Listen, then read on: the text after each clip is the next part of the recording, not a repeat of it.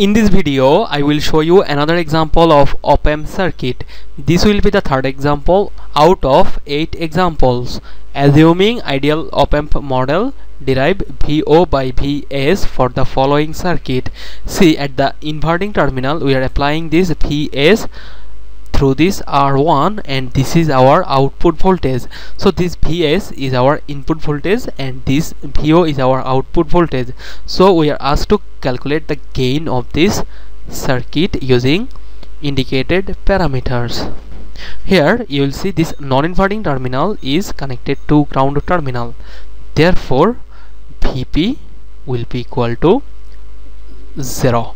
Now see, this output terminal is connected to the inverting terminal through a resistive network. So I can say the circuit is in negative feedback.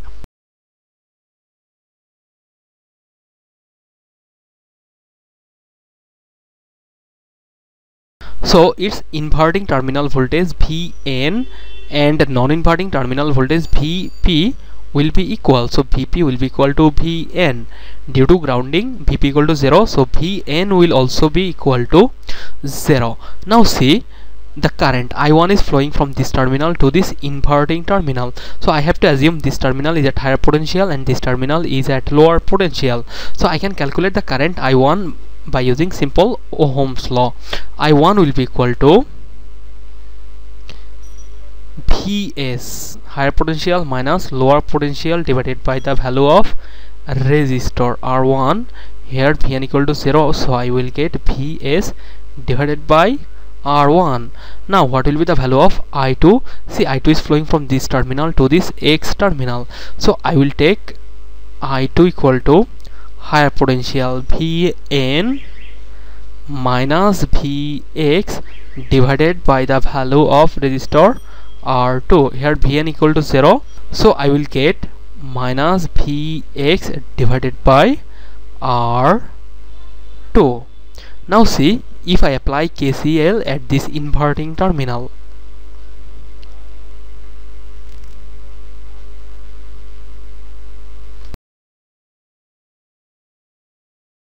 I will get this I1 is incoming and this I2 is outgoing. So I can write I1 equal to I2. See, due to negative feedback, the current through the inverting terminal will be 0. So there will be no current flow in this direction. Here I1 is equal to Vs by R1 and I2 equal to Vx by R2.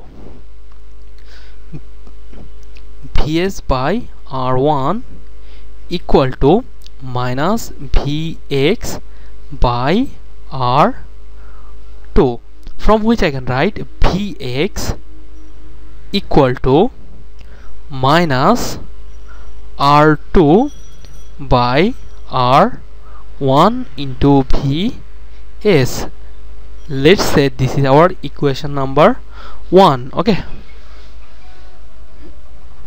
now look at this terminal X. Here you will see from this ground terminal I3 will be incoming towards this X terminal. So I will get I3 equal to higher potential, the ground voltage is 0 minus Vx divided by R3. So here you will see this Vx will be minus Vx by R3. Here Vx equal to minus R2 into R1 into Vs. So this minus and this minus will be plus, so I will get R1 R3 here and R2 into Vs. Let's say this will be our equation number 2. After deducing the value of Vx, I can modify the equation of I2. See, here our I2 will be equal to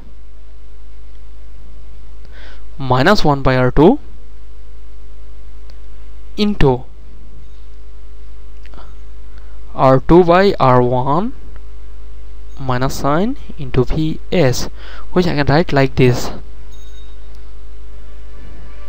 Vs divided by R1. Let's say this is our equation number 3.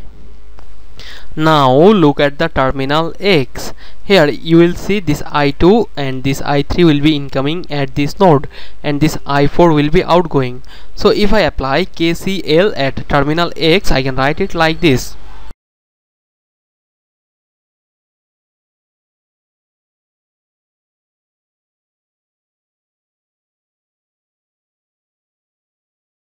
I2 plus I3 will be equal to I4. Now see, I2 is equal to Vs by R1 and this is our I3. Now if I take R2 by R1 into Vs common from both sides, I will get 1 by R2 plus 1 by R3. This will be equal to I4, and this will be our equation number, let's say 4. Now I know the value of I1, I2, I3 and I4. Now it will be convenient for us to calculate the output voltage. Now I will apply KVL in this loop. See, from this ground terminal to this X terminal to this output, I will apply KVL at this node in clockwise direction. Okay, see, this Vx has positive at this terminal and negative at this terminal. Now see, this will be that loop. Here I will measure the output voltage from this terminal to ground terminal. If I apply KVL in clockwise direction, I will encounter this R3 first, its positive terminal first, negative terminal later. Therefore its voltage will be minus I3 R3. After that I will see this R4, its positive terminal first, negative terminal later. So the voltage across this R4 will be minus I4 R4.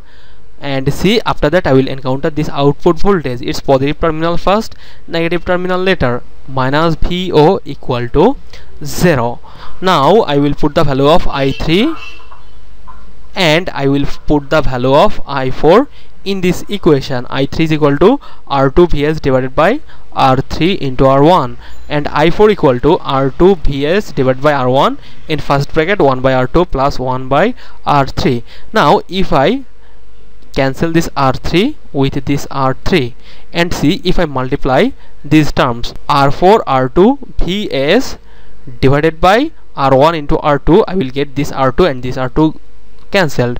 Therefore I will get R4 by R1 Vs.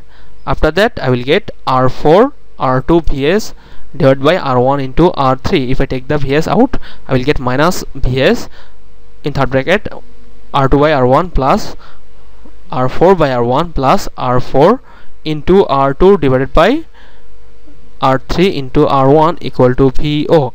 Now see, if I take this Vs in the right side, I will get VO by Vs equal to, in third bracket, R2 by R1 plus R4 by R1 plus R4 into R2 divided by R3 into R1, and this will be the gain of this operational amplifier circuit. That's it. Thank you.